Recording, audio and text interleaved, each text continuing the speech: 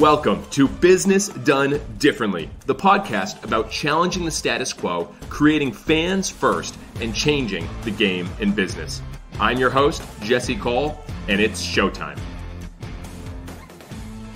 Our guest today is Josh Linkner, the reinvention guru and creative troublemaker who went from jazz musician to CEO of 5 multi-million-dollar tech startups, to founding Detroit Venture Partners, to becoming a New York Times bestselling author and international speaker. His books, Road to Reinvention, Disciplined Dreaming, and Hacking Innovation have been game changers for our business and companies all over the world. I've become a huge fan and pumped to connect with my friend today. Josh, welcome to Business Done Differently.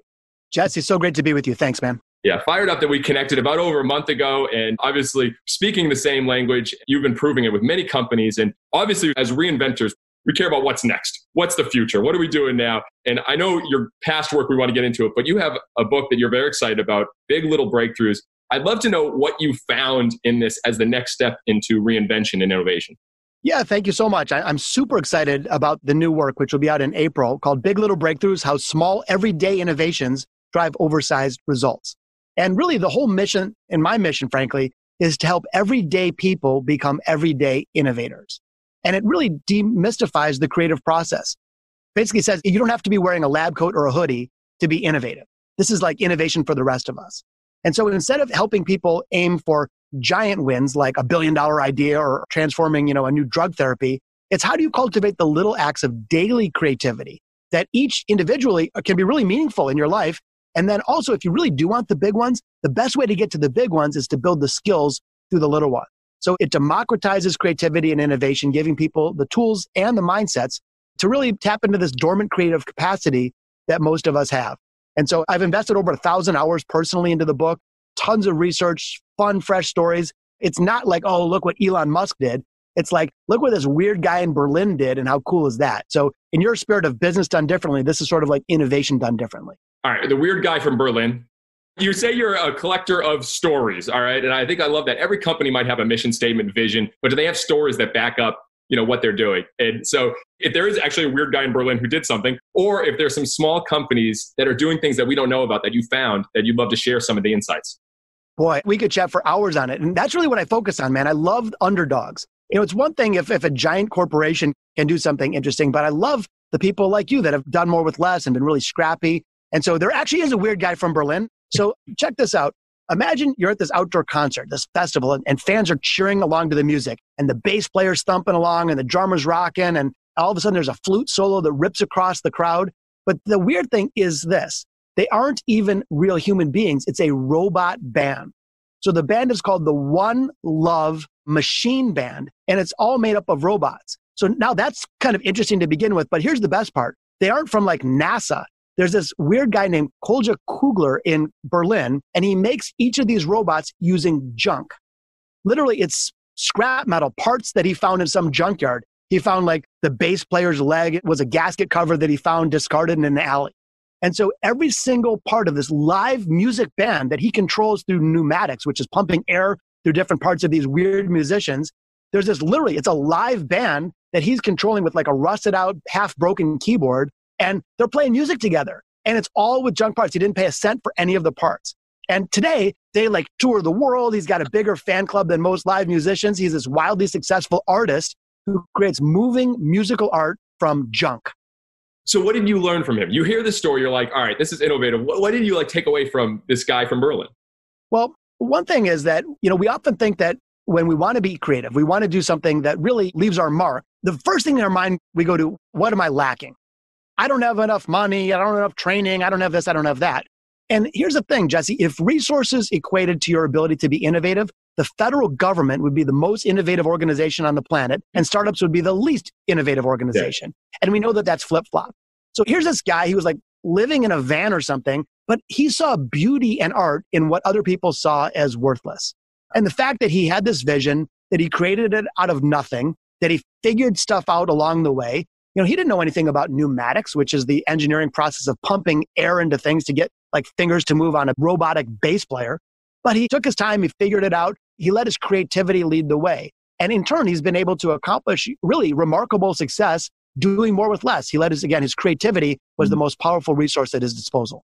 I love it. You talk about finding the empty closets, kind of like a Regis Hotel did. And that inspired us because, everyone has these things that people don't look much at. They don't pay attention to. Even in our stadium, Josh, 1926 ballpark, the bathrooms are old. All right. We used to have troughs in there. I mean, the guys, it was nasty. All right. A disaster. But, we said, all right, we don't have the money to make it the Ritz-Carlton bathroom. We just don't have the money. So we picked on our rival, the Make and Bacon. And, we put Make and Bacon urinal cakes in every single men's urinal. So our fans are peeing on our rival. And we said, all right, that cost us, I think all the urinal cakes for 2 years cost us $1,000. But fans go in there and laugh. And then we said, all right, let's take it to the next level. So we just purchased Make and Bacon toilet paper. So our fans will actually be wiping there with our rival. A very small cost. But again, it's looking at that type of bathroom experience that's not the main stage at our stadium. And as you said, finding the beauty in other things. And maybe a good segue to the empty closets, because every single company has these, but they don't look at them. Yeah. And for what you're referring to, for the folks listening, is that St. Regis Hotel in Washington, D.C., like all of us, they're trying to reinvent their business. They're trying to look at new ways of doing things and better serving their customers. So they start looking around the hotel and they found that the empty closet, which is in every hotel room, exactly the same around the world. But they said, wait a minute, maybe we could do something different here. And so here's what they did. They partnered up with Neiman Marcus, luxury retailer. And now as a guest, before you arrive, you're sent an email asking about your size and your fashion preferences. So you walk into that room, you open up the closet, and it's not empty. It's filled with hand-selected goods just for you. So the way it works, you try them on in your room. If you like it, just walk off with it. It's auto-billed to your hotel invoice. So here's what they did. If you think about it, like you, they did it with no extra cost because they partnered up with Neiman Marcus. They created a completely different experience for their customers, a competitive differentiator. They created a new revenue stream because now they've activated their closet, which is a dead space, into it, and like a closet commerce activity. Just on and on. It was a total win. Again, it didn't require huge resources, quite the opposite. It just required a little creativity. And it started, if I remember correctly, with a small bet, which I'm sure if you're talking about some of the insights from big little breakthroughs, small bets is probably a big aspect of that. Because if I remember correctly, they did one floor or one room, or they just tested it a little bit, saw that it worked, and then moved on. Is that correct? Yeah. And, it's so important. I'm glad you brought that up, because when we think of trying something new or crazy, the first thing we go to after I don't have enough resources, the next thing we go to is, oh man, what if it doesn't work? And so we do this risk reward calculation and we say, well, it's probably safe to do nothing. And if I try something, I have to roll it out like universally, and it seems really big and risky. My suggestion for anyone listening is we should all be running constant sets of little experiments. Fixed time, fixed money. So St. Regis didn't do that across every hotel around the globe. They did it with like one guest in one floor. So let's see if it works. And then once it did, they didn't do it like, again, okay, let's roll it out company wide. They did it with like 2 guests on 2 floors. And so if you just break your ideas down into small, teeny, manageable experiments that you're always running, knowing full well that 80% of them will not work, fine, discard it. But the ones that do work, then you just expand the size of that experiment. If that works, expand the size of that experiment. So by the time you're rolling something out system or company wide, or you make it a big deal in your life or business, you've already tested it out. Like you already know you've de-risked the process. I love that. I want to get into maybe some companies that are doing this, maybe not from the top down. Josh, everyone thinks, you got Steve Jobs and Jeff Bezos and Reed Hastings, but maybe bringing ideas from the bottom up, because we are so driven and trying to focus by that. I heard in the book, No Rules, Rules by Reed Hastings, he says they talk about everyone picturing they have poker chips and they have to start using those chips. So that inspired me. I actually just bought a bunch of Bananas poker chips, and everyone's going to have them. And every quarter they have to actually put them out and use them to get these small bets. And we use every game as a small bet opportunity. What are we trying new for food and bev? What are we trying new for promotions? I really want to get, how can a company, or maybe some companies that are doing this, maybe from the bottom up, whether it's someone in this department, not the CEO. Did any stories come through, big little breakthroughs that stood out? Yeah. The whole idea here is essentially having a culture or a mindset of constant experimentation. So when we think about change is scary because what's the downside? Am I giving up success? Blah, blah, blah. But I would just encourage people, don't even think about wide sweeping change. Just think about lots and lots of experimentation. And whether you're a big company or a little one, we should always be testing little things. One thing I really admire about you is that you're testing something every game. And some of them work great and you keep, some of them you discard. And that to me is just such a beautiful thing. And again, the whole point here is that you're de-risking the process of innovation. One story I was so excited to share with you, Jesse, is I was thinking about you, my guy who loves bananas. So think about this. You go into the grocery store and you want to buy some bananas, but you're kind of stuck with this problem. Do you buy the yellow bananas or the green ones? If you buy the yellow bananas, they're good today. 4 days later, the rest of the bunch is all mushy. If you buy the green bananas, you have to wait like a week and a half to have a decent banana. Now imagine that instead of you being in the banana business as it relates to baseball, you're in the actual banana business. So what do you possibly do? Like, that's just how bananas are. And most people would instantly say, nothing I can do, that's how bananas are. But there's one company in Korea that took a different approach.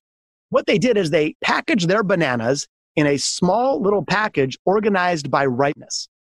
So you get this package of 7 bananas. It's the banana a day package. And one's like perfectly ripe today. The next one is almost ripe, so tomorrow to be great. And it's like a color wheel. It goes over all the way to green. So by day 7, that green one is perfectly ripe for you. So keep in mind, Jesse, like same bananas. They didn't reinvent the banana. They just marketed it differently. And so here's what ended up happening. First of all, they're absolutely crushing their competition in terms of sales volume. Second of all, they're charging 3 times per ounce of banana compared to the competitive set.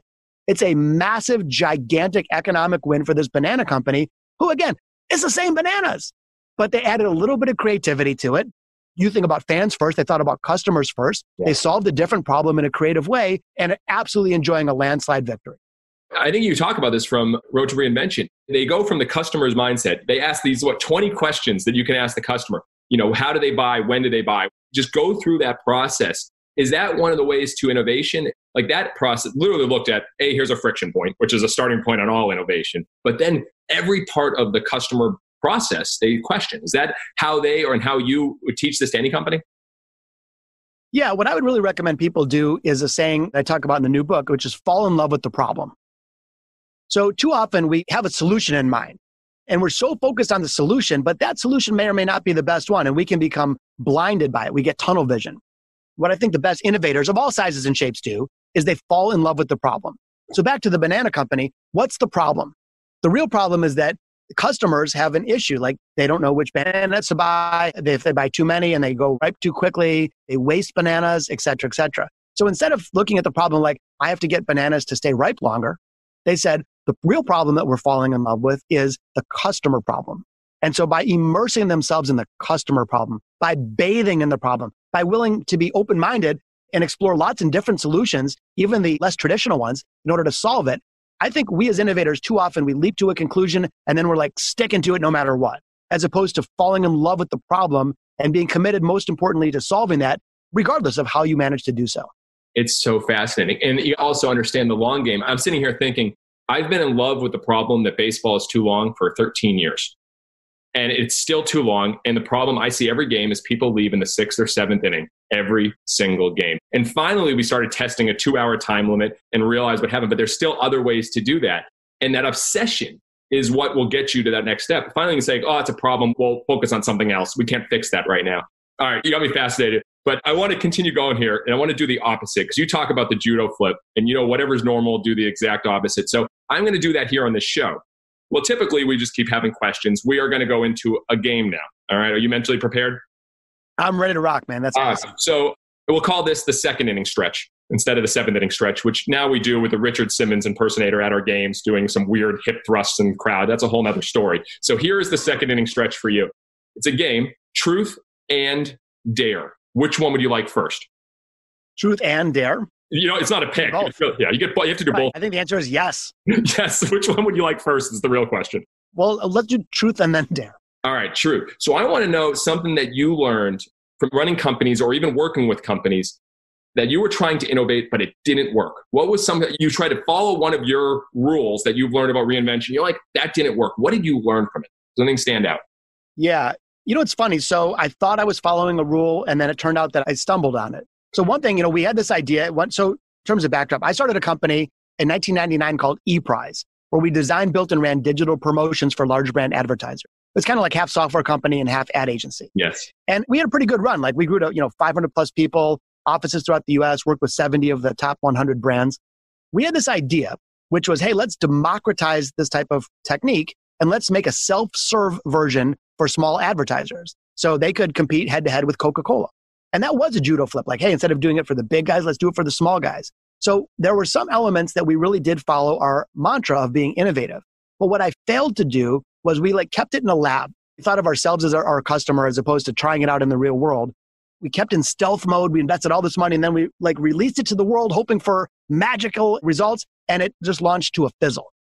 And we sort of missed the customer in the whole thing. We didn't take our time to really get close to the customer need. We didn't take the time to really understand distribution. And frankly, we launched a beautifully cool technology that nobody wanted.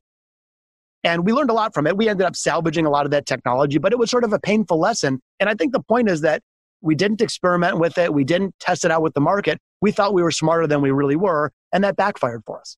So fast. And that's proven over and over again with Quickster, with Netflix. They didn't test it all. They just said, we're doing this big split, and boom, it hit. Like, you have to test it with your customers. And even if it sounds like, just test it. Our Tap of the Morning Beer Festival, only 100 people showed up.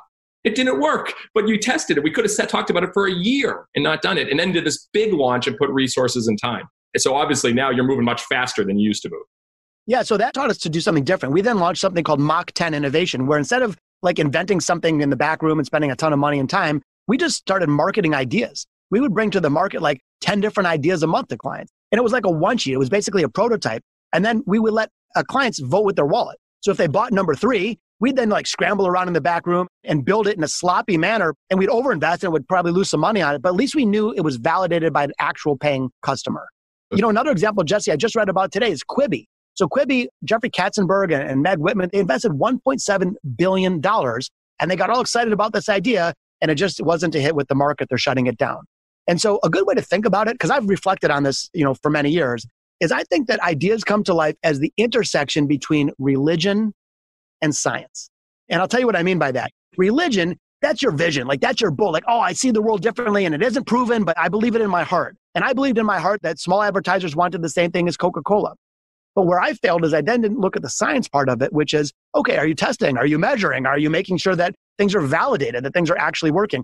One without the other is a problem. If you're all science and no religion, you're a stifling bureaucracy that does nothing cool. If you're all religion and no science, this is where these big flameouts, pets.com or now Quibi, they had this vision, but they didn't really take the time to test it out with the scientific approach. The intersection of religion and science, that's the way to go when you're thinking about innovation. I love it. Fascinating right there. All right. Don't think you're getting away from the dare. All right. We just got a great tangent, but there's still the dare. All right. Dare on. All right. So the dare on is another promotion we do at the field. It's called the Sing Off. It's usually 2,000 fans in the main grandstand versus 2,000 fans in the bleachers. We play a song. When it stops, you have to finish that song lyric. Today, there's only one contestant, Josh, and that's you. So when the song stops, I know you'd rather be playing a guitar, but when the song stops, you have to finish that song lyric. And I'm going to your roots here a little bit, okay? Here we go. You ready? All right, let's try it. Mobile home, that's when it's back to the lab again, yo. This old rhapsody better go capture this moment and hope it don't be. I'm so embarrassed to say I don't know it. I know it's Eminem because that's a Detroit. Isn't that right, Eminem? Yep. You nailed that one. Lose yourself in the moment. You own it. I'm so embarrassed to say, it's too bad. Like if you had a jazz lyric from the 1940s, I would remember it. And this one, I'm so sorry. I didn't know how to pick a jazz song. I don't know how to, jazz, I just feel like you're in the moment. Everyone's just jamming out. I didn't know it. All right. But I went Detroit, Eminem. You got 70% of the answer correct. So you should. Hey, well, while we're at it though, just you're talking about jazz. So I'm a passionate jazz musician. Like I've been playing for over 40 years. That was really my business school training. And I just want to say, like, I think you play jazz. Even though you maybe don't know all the intricacies of it, jazz is basically a creative conversation. You're riffing off ideas with one another. You're trying stuff and then it's messy at times. And you go out on a limb and then you have to course correct and you're building your creative confidence one step at a time. And I think business and the work that you're doing certainly is an example of jazz. You're not playing with a saxophone or a guitar. You're playing with a yellow suit. Thanks. Thank you. But when it works, it's magical. It is the most magical moment. Everything stops and you can just feel it. And when you're playing, you can feel it with the musicians, I'm sure. And you can also feel it with the audience and the energy level coming together.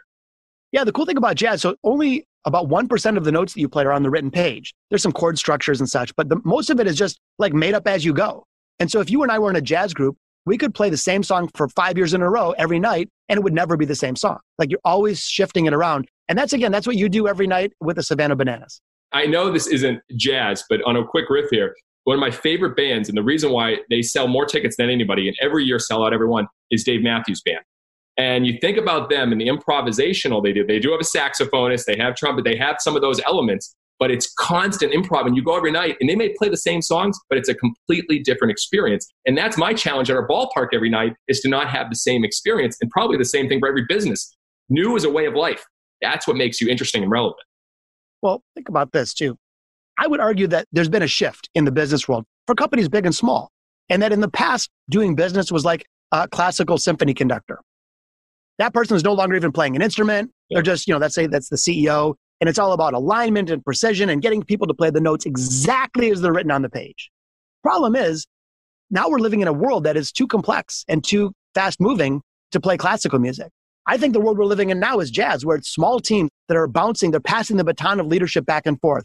It's messy, they're trying stuff, they're making decisions in the face of ambiguity. The notes that we have to play aren't written on the page, but we still have to perform. And so I think if we can kind of channel our inner jazz musicians, I think that's how entrepreneurs win. That's ultimately how we all are able to achieve our full potential. So we're playing some jazz right now, and this is dangerous because we could go on an improv session for a couple hours, but in the same jazz analogy, correct me if I'm wrong, but in jazz, everyone kind of does have their own little moments where they come into the spotlight and they jam out a little bit. Then it gets back to the group, and you're always, and whereas a leader, it's not that top down. It's like, hey, it's your turn. It's your turn. It's your turn. We're feeding off each other, and a song could go 30 minutes. Yeah, that is exactly right. And it's pretty cool. And by the way, like if you're the leader and you think the spotlight only needs to be on you all the time, that's not what jazz is all about. And you're going to have a difficult company. But you're right. In jazz, I will play, let's say, a solo, and your job now is to support me and make me really shine at the detriment, not to the detriment of you, but like if people are focusing on you, you're not doing your job. But then we switch roles. And all of a sudden, my job is to make you just look spectacular. And so this leadership baton gets passed back and forth where you're oscillating between being the sort of spotlight person and then the support person. There's another neat thing that happens in jazz. So that's kind of how solos go. You almost like go in a circle. But then there's something called trading fours. And this is much more like how you think about a comedy improv group, where I play 4 measures of an idea, and then it's your job to pick it up and build on it in your own way.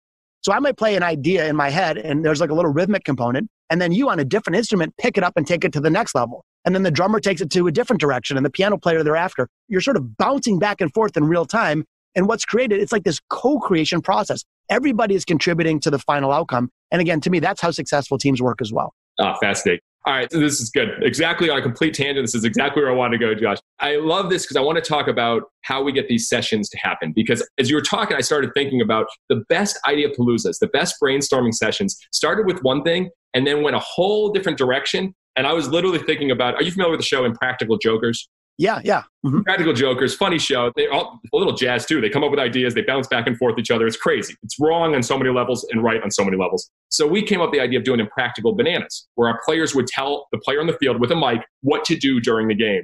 And we had a session where we started talking. And all of a sudden, Kara, our marketing, jumps and she's like, oh, they could do this. They could literally do this. Then someone else walks and they could do this. And the whole staff jumped in and we started talking about all these crazy ideas we could have the players do during a game. And then all of a sudden, when we did it, everyone was watching because we were all into it because we built it. It wasn't set, this is how the structure of the meeting happens. It was because of a jazz type session. So my question for you is, if you mentioned one before this, how do you get groups to really come together and build this jazz type brainstorming idea paloozas that we have to be even stronger and build new ideas that actually happen and not just, hey, we talked about something for a while? Well, first of all, I really want to say something that's important. So you are a good example where everybody's voice in your organization is heard and everybody's ideas count and matter. And so when you do that, so too often in an organization, there's 1,000 people and like 3 of them are creative and the rest of them just follow what they're told to do. And that's such a shame because not only are they missing out on ideas, but they're not engaging the rest of the team. And when teams all get to contribute, when everybody's voice matters, when everybody is a creator, not only do you get better ideas, but you perform better. And I look at you, your business is outperforming other similar teams because everybody's voice is contributing. And even your players, you are winning championships. Your team plays better because everybody's voice is heard and because everyone gets to have some fun and be part of the process. So my only point is sometimes we think like, gosh, if I let everybody contribute, performance is going to go down. It's totally the opposite. When everybody contributes, performance accelerates. But back to your question, man. So I've spent 30 years developing what I basically call an innovation toolkit, where we've got really specific techniques that extract ideas from people. If you think about very often, people have all these crazy cool ideas and they're locked in the vault, inside of us. How do we release those? How do we unlock the dormant creative capacity? So yeah, I'd be happy to share a couple ideas if that's helpful. Yeah, let's do it. The more ideas that we can walk away. I want a company to walk away and say, you know what, I'm going to try this tomorrow. Well, here's the thing. So most of the time when we want ideas, we do a brainstorm. Brainstorming is a perfectly designed exercise to yield mediocre ideas. And the reason is because fear creeps in. If you're sharing an idea, all of a sudden you're responsible for it. And what if you look foolish? And what if your boss doesn't like it? What if you have to execute it? What if you're wrong? So we share our safe, puny ideas and we hold our cool ones back. So what we need is we need a technique, an extraction technique that sends fear off for a coffee and allows our creativity to really soar. So I'll give you a few fun ones. First of all, one of my favorites is called role storming. Role storming is brainstorming in character. So you're brainstorming as if you are somebody else. So let's say you're taking on a real problem with the bananas. Like, hey, how can we drive fan engagement and keep people engaged past the 7th inning? But now everybody on your team, they're not like, Jim and Nancy and the normal people. They have to pick a character. So maybe one person is Steve Jobs. No one's going to laugh at Steve for coming up with a cool idea. They might laugh at Steve for coming up with a puny one. So now Nancy, aka Steve, is totally liberated. She can say anything she wants, no fear whatsoever. And so maybe somebody else is Winston Churchill, and somebody else is a supermodel, and somebody else is a famous author or a villain. Everybody picks their own character. Okay. Each person picks their own character. Okay, you could also just write characters on a little deck and pass them out and they peek underneath them. But I like it better when people pick their own character. And you brainstorm as if you are that person. And just real quickly, Jesse, I did this with a group of executives one time at Sony Japan.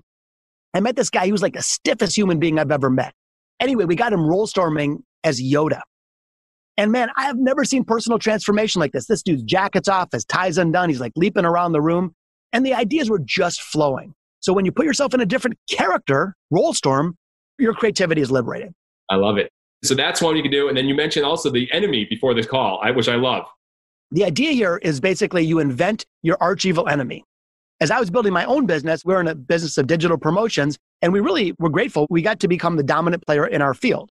But I was worried that complacency would set in or that we would just rest on our old previous success. So we made up a fake competitor, which we called the Slither Corporation. Slither wasn't a competitor to make us feel better. They were always one step ahead of us. They were better funded, more innovative, better resource, deeper pocketed clients, on and on. And so we would often say to ourselves, like, how do you think Slither solved this problem? Or what's your counterpart at Slither doing differently than you? So Slither became a real part of our culture that we talked about all the time and started benchmarking ourselves against the company that never missed their numbers, that never had a down quarter. And so I know most of us on this chat today have real competitors, not trying to be glib about it, but it's really interesting if you say to yourself, what would the ideal competitor do? What if Mark Zuckerberg and Warren Buffett and Bill Gates each put like $500 million in a pot to start a new company, open up down the street from you, and their whole goal was to take you down? Well, what would they do differently? Like, how would they approach the work?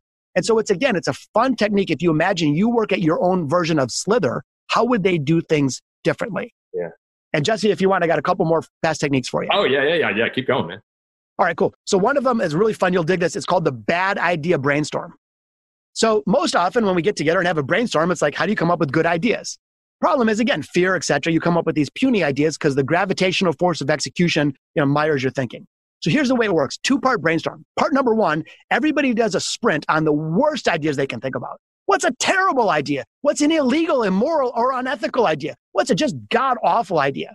And so you fill the boards with all these terrible ideas. Everyone's laughing. The energy goes through the roof.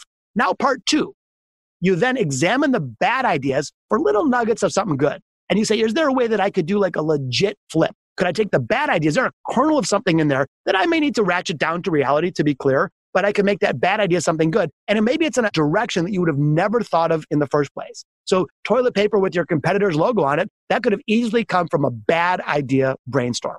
I love it so much. You made me thinking about how we're going to promote some of our t-shirts. We came up with a shirt so good you don't need pants. So we started doing commercials with no pants on. Then the one that didn't get approval, one of our new guys, his nipples were hard. And we said, shirts so soft, they'll make your nipples hard. We didn't promote that one. We didn't use that one. These were terrible ideas, but it made us all laugh and it actually brought us together. And I think that bad idea could even just be a culture mover, if anything. Josh, you got me thinking again. It goes back with the falling in love with a problem. And what we've learned is when we have an idea palooza and we're just saying, all right, let's think of some new promotional ideas. They're not that great. But when we say, what's a problem? Like we say, what can we do to get fans to stay longer during the game? Or what can we do to get fans to be more engaged during the game, doing something all together? And we ask that question, then solve ideas for that. We get much further along. And so I think you can't just say, all right, let's brainstorm about new things we should sell. It's more kind of go around a problem, correct? It is. And back to the jazz analogy for a second. We often think about an idea session as like, you throw an idea out. Does that work? Yes or no? If yes, go. If not, kill it. But I would encourage people to instead say, even an idea that isn't ideal, is that an idea that could lead to the idea? And so it's more about this notion like we do in jazz where, again, I play a solo on guitar, you pick it up on bass, the drummer picks it up a little bit, and then the saxophone plays this ripping solo with standing ovation. So who invented that solo? It was not just the saxophone player, it was this co-creation process where one idea led to the other to the other. So when we do a brainstorm session, let's not just judge each individual idea in a vacuum, good or bad, yes or no. It's like, all right, let's give it some breathing room. Maybe that's an idea that's not good on its own, but that idea leads to the next idea, which then leads to the killer idea that you're waiting for. So good. Talk to me about the Mousetrap team. The Mousetrap team. So I was partners for many years with a guy named Dan Gilbert. Dan famously owns the Cleveland Cavaliers basketball team. He's the founder of Quicken Loans, which is now called Rocket Mortgage, just went public. He's one of the billionaires out there. And so Dan is an interesting guy, a very non-traditional leader. And here's what he developed. He had a really interesting thought where he said, I've got all these people working in the business. Who's working on the business? And can you really be charged with rebuilding the plane while you're flying it? So we created a team called the Mousetrap team, which is essentially their whole job in life was not to actually do the daily work, but to build a better mousetrap. So this was essentially like a process improvement team. And so what they do is they'd go around and they were like this multidisciplinary team. There was like art people and technical people, and they would just go around the company examining the way they did their work. They had no responsibility for like delivering a particular result other than figuring out better ways to do the job. And so this Mousetrap team was constantly on the lookout for improving techniques, approaches, processes, etc. And Dan told me one time, he said, if I was to start a brand new company today, I would start with a CEO and a Mousetrap team. He thinks that that's one of the most vital approaches to have a dedicated force that's not responsible for line duty, but rather is looking at the manner in which they do the work and finding a better way. That's the whole principle of a Mousetrap team. How do you find a better way? And just real quickly, I know most of us can't afford like a whole standalone team with office equipment and such, but why can't we do a Mousetrap team that's just a little carve out? What if it was like a task force that, you rotated people in your company and their job was to spend like 1 hour a week for a month and examining one process, like how do we distribute tickets or whatever. You could have a rotating team, which is actually probably even better because when those people rotate back in to their regular job, they now have a better worldview altogether. It's so smart bringing people out from outside too. If you're stuck in your own way, you've seen this. This is how we do tickets. I challenge our team, guys, if we did tickets that way last year, what are we doing new this year? Because it's so useful. That worked. Doesn't mean it's going to work in the future. And one thing you talk about with that, you talked about the Jumbotron, like in Road to Reinvention, about the metrics and how you kept track of it. I'm trying to think of a Jumbotron that we can set up at our office, but that covers experimentation and innovation. Have you had anything set up like that? I know I'm bouncing around, but I'm very curious about this. Yes. So what I wrote about in the book is that if you think about a basketball team, for example, there are hundreds or thousands of metrics that you could be tracking. How many steps did the person take on average per layup or whatever? And so there's all these metrics, but they're not all displayed on the Jumbotron. On the Jumbotron is like your most important metrics, like how much time you got left and like what's the score. But everybody sees it. It's in total view at all time. And that helps people guide decisions. They're going to make different behaviors based on those core metrics that are widely shared for everybody. And so the notion in the book that I wrote about was, shouldn't we all have a Jumbotron of our own? And if you're working at a small team or a big one, what are those 5 or 6 most important metrics that you're trying to encourage behavior around?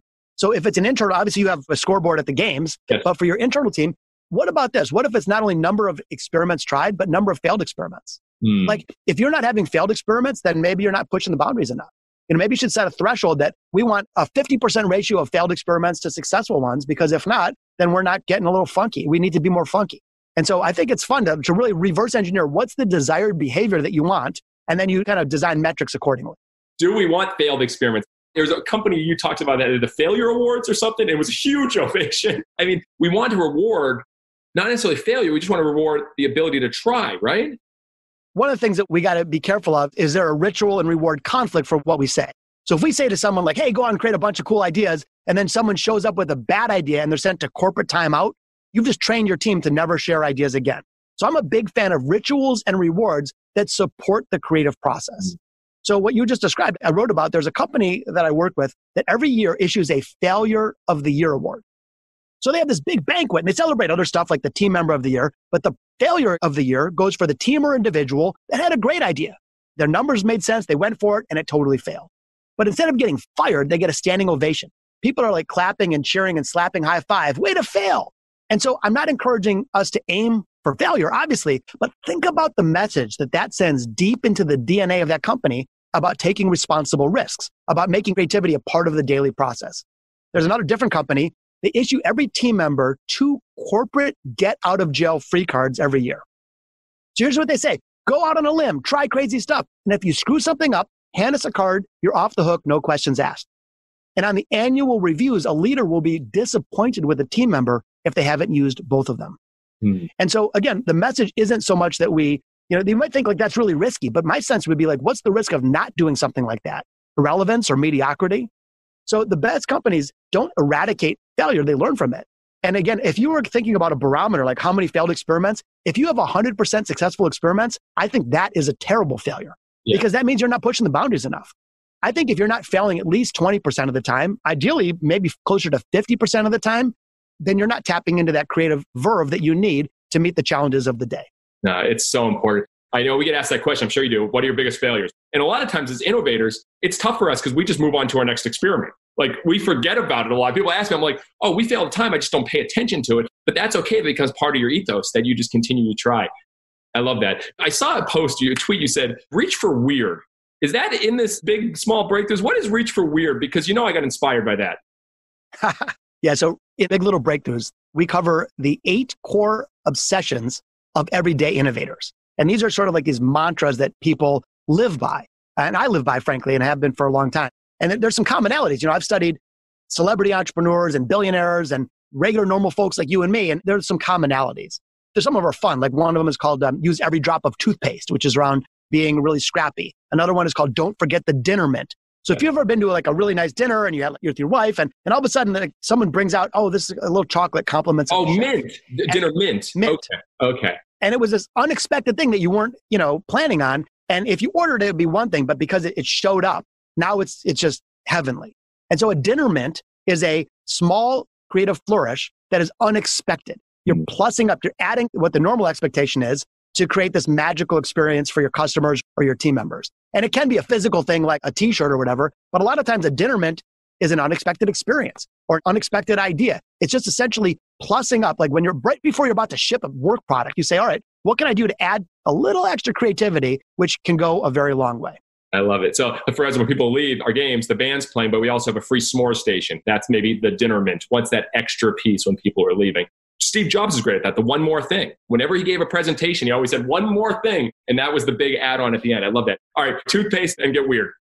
So let's talk about get weird because that was what you asked about. So getting weird is challenging ourselves to not only gravitate toward the expected solutions, the safe ones, but really pushing the boundaries to say, all right, what's a bizarre one? What's a unexpected or even unorthodox approach? Because weird wins, weird matters, weird drives the world forward. A Savannah banana team where the ringleader is wearing a yellow tux, that's weird, but that works. That cuts through the noise. And so the way I would frame this in people's minds is when we make decisions, big or small, we generally narrow the field of choice. So you got to solve a problem. You go from unlimited possibilities to like a very short list, which is generally A, B, and C. So all of a sudden, it becomes a short multiple choice decision. And your A, B, and C ideas are the obvious ones, the things you've always done before. But my suggestion is ask yourself before choosing A, B, and C, wait a minute, is there a D? Is there an E? Or what I like to say, is there an option X? So option X, that's that weird, oddball, strange idea that makes all the difference in the world. So again, a guy who wears a yellow tuxedo to a baseball game, that's the option X approach. And option X, again, that is absolutely what works. The option X and the weird, it can also be like what that bad idea brainstorming session. When we decided to have our Fansgiving game, our team decided a terrible idea that we're not going to feed fans for 66 minutes. We're actually going to starve our fans for 66 minutes because the 66-day journey for the pilgrims over to our country. So literally, it's a terrible idea, not feeding fans, but we did it. And that it probably is very weird in option X. But I think more companies need to have these conversations and not be afraid of, I think one challenge is we're wasting time. Well, this could be the best time you spend. The best time you spend it. Just on that, because I do want to share another weird example, but people say, I don't have time to be innovative. Real quick way to solve that. First of all, do a 30-day sprint with your team and say, how can I carve out 2% of time through innovation? Like, can we figure out a way to be 2% more efficient?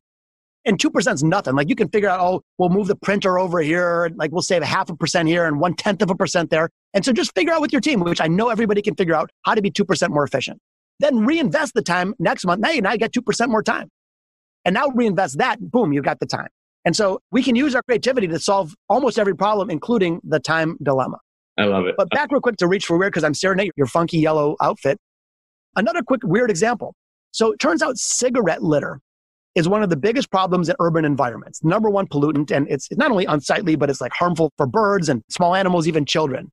And when cigarette butts get dumped in the oceans, they're actually a bigger problem than plastic straws. So how do you solve this problem on a global basis? Okay, it's pretty tough. You can shame people into putting their cigarette butts in the right place, doesn't work. You can increase fines, doesn't work. All these traditional approaches that people have tried just don't work. It took this guy named Trowin Rowenstock, who's in the UK, normal dude like you and me, didn't have a bunch of resources, to invent a better approach, a weird approach. He calls it the ballot bin. So imagine you're in a crowded square outside a bar and you're about to flick your cigarette onto the ground, but then you notice something in the same bright yellow that your outfit is. Yeah. And it's mounted to a post and it's the box. So there's like metal box there, except the front of the box is glass. And there's two little slots to put stuff in. Above those slots, there's a simple question. Which is your favorite food, pizza or hamburgers? And in this case, people are compelled. They see this yellow thing that grabs their attention, and then they walk over, see this thing, and then they vote with their butts. In other words, they stick their cigarette butt in the receptacle, either pizza or hamburgers. And because it's a glass front, there's a real-time tally. You can see how many butts are there and see which people like better, pizza or hamburger. So this guy, Trowin, invents this thing called the ballot bin. And by the way, you can change the questions. It could be any question you want. Do you prefer lager or ale? Is Trump's hair real or fake? Any two-part questions, and people vote with their butts. So in a world where they've tried like everything, they've thrown money at this, they've had PhDs and Nobel Prize winners, nothing works. Here's what happens. When there's a ballot bin in a town square, cigarette litter is reduced by 80%. This is a reach for weird approach. And the cool thing is, like, it didn't require advanced training. You and I could have thought of that ballot bin, and everyone listening today could think of that. So once again, the power is we have these weird ideas inside of us. We can deploy them one big little breakthrough at a time, and together we can do great things. It's fascinating. I think more companies should be talking about, how do you gamify things? They make something that seems just a mundane. They gamified it. They made it fun, especially now, the time we're living. We need more fun now than ever. And so you can look at that way. Fun is a huge, huge part of innovation.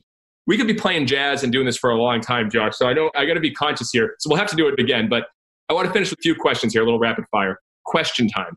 I believe questions are so, so important. What questions are you asking? That brings the greatest answers. What are some of the best questions you're asking right now to companies or innovators as far as what's next and what to do?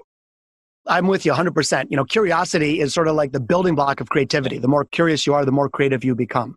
One question I love asking is what's missing? So when we're trying to solve a problem, we generally start with what is, and then we might add something to it, but we often don't ask what isn't. And so it's sort of looking for the negative space. What's not there? When you get in the train, the tube in London, the public transportation, it says mind the gap. I think we should mind the gap and ask ourselves, hey, what isn't there? What's missing? That's a real powerful thing to do. Another thing would be if you're examining something and you're trying to reinvent it, you say, okay, let's start to think about how the idea came to be. So what were the circumstances in 1981 when someone invented this process? What was going on politically? What was the mood of the day like? What were the challenges they were facing? And so you start to say, okay, now what's different? And obviously a lot of things might be different than 1981. And so if you can kind of connect with the genesis of the idea, you can then start to see why maybe it's not the best solution 40 years later. And maybe there's a different way we can approach it. So I like sort of deconstructing an existing situation, examining it under the hospital light, so to speak, and then rebuilding it in a better way through a series of inquisition. Keep asking, like, why did they do this in the first place? What's changed since then? What do my consumers, how do they behave differently than they did in 1981 when the system was put in place? So good. All right, innovate now. So from, we're talking about your book, Big Little Breakthroughs. What is something that from the book they could take right now and innovate with their team? We got some good brainstorming sessions, like a little assessment, little thing they can do right now. There's actually a fun assessment on my site, which is biglittlebreakthroughs.com. It's free, by the way. It takes like 4 minutes. And it's just like the weight that you have. Creativity is like your weight, not your height. You can change your weight. You can't change your height. But it'll give you a snapshot of how your creativity is doing right now. And I'll give you some pointers where you might want to improve. It's a fun little assessment. It's free, biglittlebreakthroughs.com. But what I would encourage people to do is in the next 7 days, where they're kind of like, hey, this is cool stuff. Maybe I could apply this in my own life. Just keep your eye out for one big little breakthrough, just one. Don't worry about executing it. Don't worry about getting permission or funding. Just say, is there one little teeny tiny thing that I could see that could be changed in the next week? Because when you do that in a small, accessible way, then you're like, oh, I see one. Now I maybe see 4. And now I see 4. Maybe I see 17. And so it's a good way of kind of getting in the habit, building a habit of daily creativity. One of the things I would recommend is a little ritual. I do a 5-minute ritual, which is also available on my site. One thing that I do, I guzzle inputs. So if you think about creativity as the combination of inputs and outputs, what I do is I spend 1 minute with a timer every day and I guzzle inputs. For me, I'll watch a jazz performance on YouTube. Maybe I'll stare at a beautiful piece of art, but I just sort of allow myself to take in the creative mastery of somebody else. Then I spend another 1 minute, again, keep in mind 1 minute, that's 6 hours. And I give myself like a creative calisthenics, like jumping jacks. And I'll give myself a challenge like, okay, I have this coffee cup in my hand. What are 17 other uses for a coffee cup? And so it's not designed to have like meaningful work product. It's designed to get your muscles flowing, to build creative muscle mass. So those two things once a day, like guzzle inputs for 1 minute and give yourself some weird creative challenge. Like, hey, if you were stuck on a desert island and you had to live for 3 years, how could you do it with only coconut juice or something? But just challenge yourself in a weird, bizarre way. And you start to build creative muscle mass. You start to make this part of who you are as a human being. And frankly, we're all creative. We just need to unlock it. So good. All right. Final quick 3, because I wish I met you when I was 23 as a GM of the worst team in the country. I wish I met you then. But if you were to advise someone young, just starting out, what would be the best advice you would tell them to, hey, this is how you can stand out, in business or in life? Yeah. So back to the phrase that you mentioned earlier, which is called a judo flip. It's one of my favorite techniques. Basically, it's this. Instead of trying to blend in, if you're in nature, you want to flock with everybody else because that's safe. Birds flock together, for example. But in business and in human life, that's the riskiest thing you can do. So you're right. Your job is to stand out. So what I would recommend people do is whatever you're trying to do, let's say you're trying to apply for a job, make a list. How would you ordinarily apply for a job? How does everybody else apply for a job? And then I say, okay, how could I judo flip that? How could I do the polar opposite of it? Maybe instead of sending a resume, you send, here's the top 10 reasons why you shouldn't hire me. That'd be a good resume.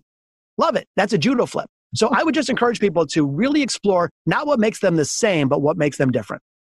A year ago, we posted an ad, do not apply for this job. There are only a few applicants, but we found the right one. The exact same thing. Love that. I love it. All right, about 2. Hey, when I went on your Creative Troublemakers podcast, you asked me the question, what does going bananas mean for me? I'm going to go back to you because obviously I've been very inspired by that question. So back to you, going bananas, what does it mean to you?